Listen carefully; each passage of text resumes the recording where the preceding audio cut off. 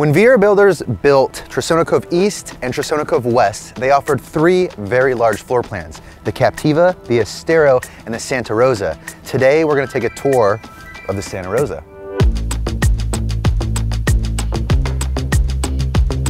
So the Santa Rosa, as a base level floor plan, is around 2,700 square feet. So this Santa Rosa has a bonus, which makes the total square footage of this property around 3,400 square feet. 5 bedrooms, 4.5 bathrooms, and a ton of space to live and party in. Check out this dining space, one of my favorites. You guys already know that. That's why I love the Santa Rosa, but let's take a look at other things that we have here.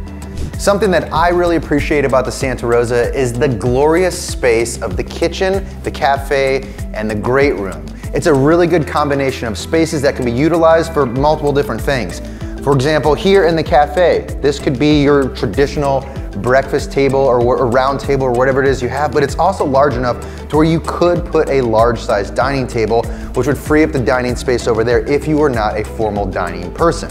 And take a look at this kitchen and this island. It's 8 feet. Now don't quote me on this, but I'm pretty sure 8 feet is the official regulations for beer pong. Another really nice design feature of the Santa Rosa is this space here. So currently it's utilized for coffee and some other knickknacks that you could put there, but I've also seen people utilize this as where they would put a larger toaster oven. They can have their coffee machine. Down here, this would be the same void where if you wanted to eliminate this cabinetry, you could put in a wine cooler or an ice maker or something like that to really fully utilize this space.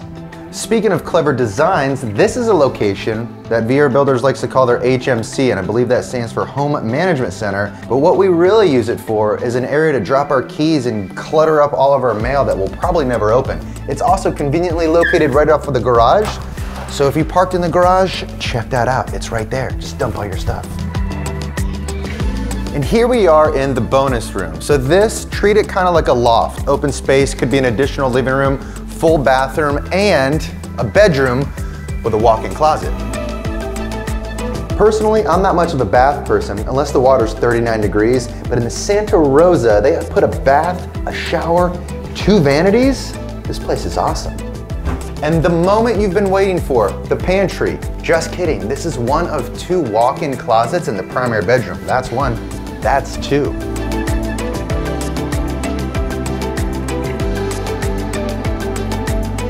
The primary bedroom has a private entrance to the covered patio space. Another cool feature about the Santa Rosa is this space here. This could be treated like a secondary master as it's a bedroom, but it does have a full bathroom attached to it. Could be great for older children, a great guest space, an office with a bathroom. The opportunities for this space, there's a lot.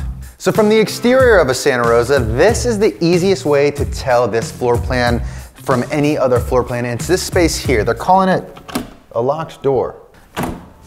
So it's called a side porch, and I get a lot of questions about what could this space actually be utilized for. Well, you could put chairs here as just a traditional porch area.